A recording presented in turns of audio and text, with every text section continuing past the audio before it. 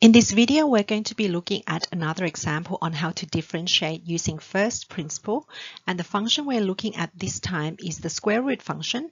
F of x is equal to the square root of x minus 2.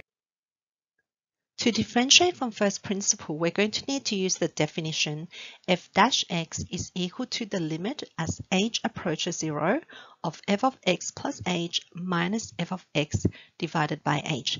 Here we've got the function f of x is equal to the square root of x minus 2.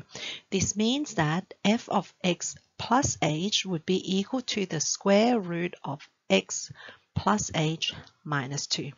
Using the definition, f dash x is equal to the limit as h approaches 0 of the square root of x plus h minus 2, that's from here, minus the square root of x minus 2, that's f of x, all divided by h. The trick to this one is we're going to multiply by the conjugate of the numerator to the top and bottom. So we're going to multiply by the square root of x plus h minus 2 plus the square root of x minus 2 over the same thing, the square root of x plus h minus 2 plus the square root of x minus 2. Now multiplying by this term is essentially multiplying by 1, so it doesn't change the expression.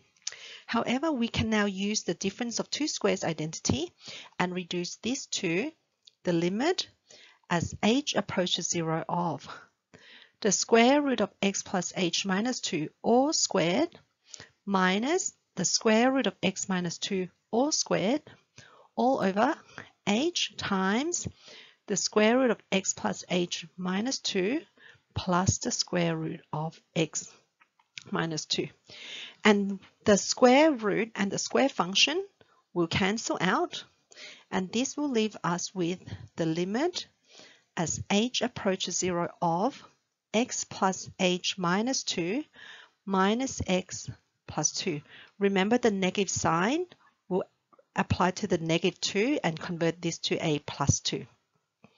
And all of this is going to be over h times the square root of x plus h minus 2 plus the square root of x minus 2. We're now going to collect like terms. Here, the x will cancel out with the negative x here. The minus 2 and the plus 2 will also cancel out as well. This then leads us to this being equal to the limit as h approaches 0 of h over h times the square root of x plus h minus 2 plus the square root of x minus 2. Now the two h's on the top and the bottom cancels out, and when we sub h is equal to 0 here, what we're going to end up with is this being equal to 1 over 2 times the square root of x minus 2. And this is in fact the derivative of the function f of x is equal to square root of x minus 2. Thanks for watching, everyone. I'll see you all in the next video.